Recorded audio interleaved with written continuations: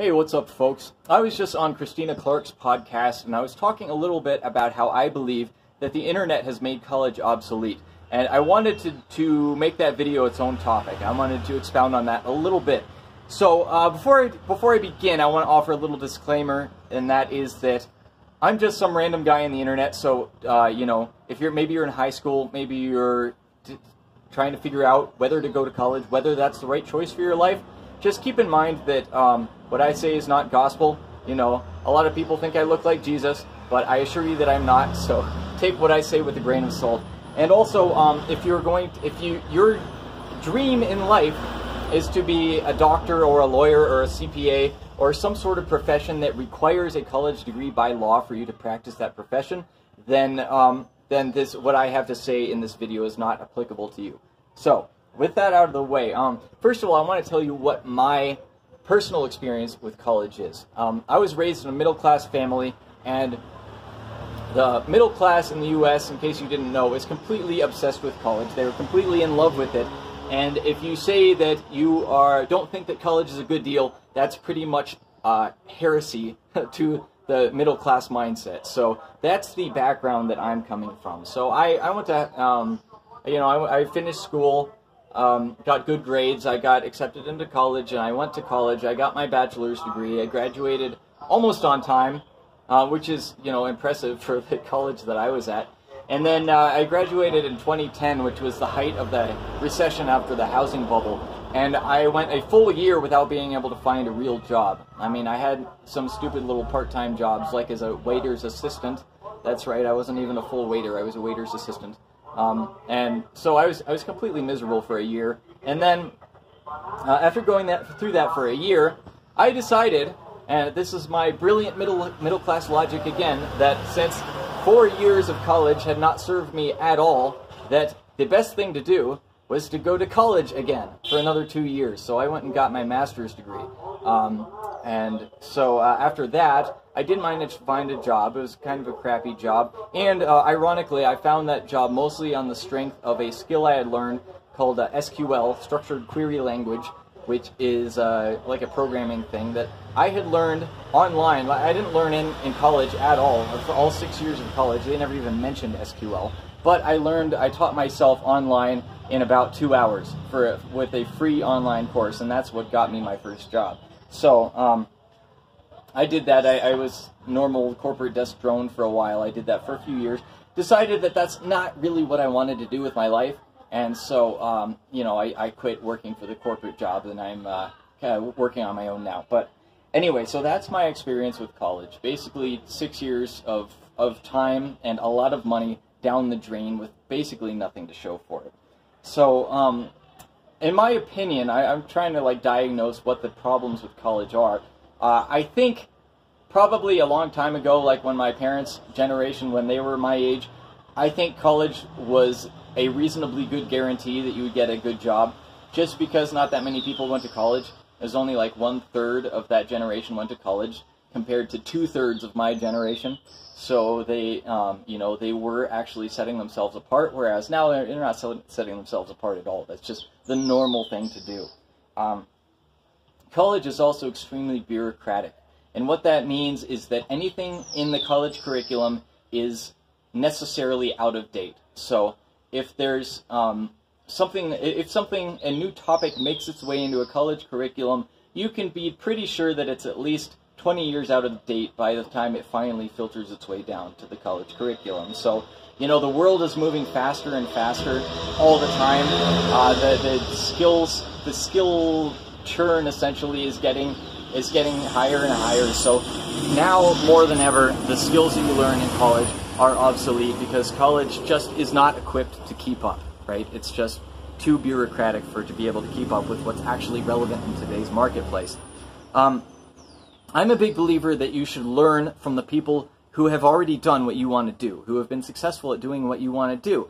And think about for a minute, if you're learning from college professors, what are you learning? College professor is a middle-class profession. These are people who went to college like their middle-class parents told them they should, and then when they graduated, they didn't really know what to do with themselves, so they went back to college. And then when they graduated again, they didn't really know what to do with themselves, So they went back to college again, and then when they graduated with their PhDs, there wasn't really any more college to go to, so the only thing, they still didn't know what to do with themselves, so they decided, oh, okay, well, I'll just stay in college and teach, right? These are the people that you're learning from. These are middle-class people that are teaching you, that are indoctrinating you into middle-class habits and middle-class beliefs and middle-class thinking, and so maybe, if you're lucky, your college will get you a middle-class job. So if you want to learn to be something above middle class, then chances are it would be better to learn from somebody who isn't a middle-class professor. But more on that later. And now, actually, I said that colleges indoctrinate you into middle-class thinking. Well, when I went to college, that was true. Now it's gotten even worse. Now colleges are indoctrinating kids into poor, low-class thinking, right? The colleges are rife with this. They say that anybody who's successful is successful because of privilege, and anybody who is not successful is unsuccessful because of discrimination or poor circumstances in life or oppression, something like that, right? It's absolutely toxic ideology to anyone who wants to be successful, because it teaches you to blame your circumstances for your results in life, and it teaches you that you can't do anything, that you are powerless, you are just a victim of your circumstances. So college is absolutely toxic. It will poison your mind, especially these colleges nowadays that teach everybody to be victims and teach everyone to blame somebody else for their shortcomings and to not believe that it's possible to do better.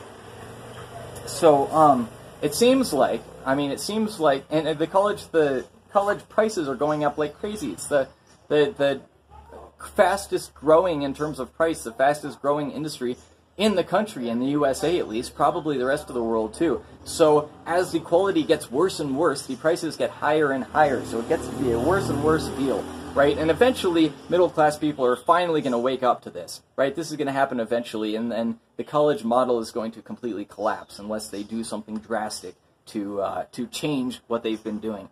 Now, I want to compare that with that which my mentor Myron Golden calls miseducation, the formal education system or the miseducation system. I want to compare that with what he calls true education, which is the education that's available to you through a whole bunch of other channels, especially the internet, that it can be contrasted with the miseducation system. For one thing, the best professors in the world are available to you now. It didn't used to be that way, right? That you basically, if you go to college, you get stuck with whichever professor the college happened to hire, and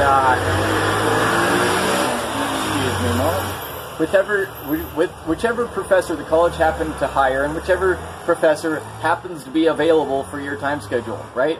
That's what you're stuck with in college, and chances are you're going to get a pretty mediocre professor as a result. Well, with the advent of the internet, now you have access to the best professors in the world, right? I mean, I started listening a few years ago, I started listening to Jordan Peterson, who is a psychology professor at the University of Toronto, and his lectures are so amazing, they're so fascinating, that now he's getting millions and millions of views on YouTube, right? He's putting all his lectures for free on YouTube, and so he's getting millions of views, and so now I can watch a professor from a different country that I wouldn't have never had access to had I gone to college.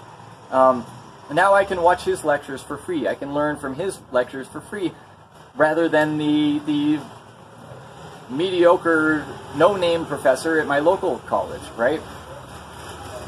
So that's a growing trend, and from his part, right, now he was a regular professor at a regular college, but now he's getting millions of views at YouTube, as opposed to teaching a class of 30, 40 students, right? Why is he going to stay at the college when he can expand his reach exponentially as a result of the internet? So now the best professors are leaving the college because the college model just doesn't work for them the way that the internet does. Anybody who is accomplished in life, anybody who has done a lot, anybody who's making a lot of money, is not going to work for a college professor's salary, right? I mean, I don't know what they make, probably $100,000, a little more, a little less, but somebody who's been highly successful in life is just not going to be willing to work for that, right? They love to teach, right? People who are successful love to teach people, how they were successful and to teach people to follow in their footsteps. And they teach it all the time. But they teach it in ways that are scalable, ways that can make them money. So the way they teach is through online courses, through books, through audio courses, things that they can sell infinitely and make a lot of money from, or in some cases through very expensive mentorship programs, right? So these are the people who are accomplished, and that is how to reach them, is through scalable means or through paying them a lot of money through mentorship programs. But the middle class mentality is such, and I go over this, I created this a special report with my mentor Myron Golden. It's called The 11 Biggest Mistakes Middle Class People Make That Keep Them From Becoming Rich. It's all about how the same things that protect middle class people from making the same stupid mistakes that poor people make that keep them poor, well, the middle class people don't make those mistakes, but the same protective mechanisms that keep them from making those mistakes also keep them from ever accomplishing very much in their life. It keeps them stuck in that sort of middle class limbo. So I'll put a link below to that if you're interested in that. But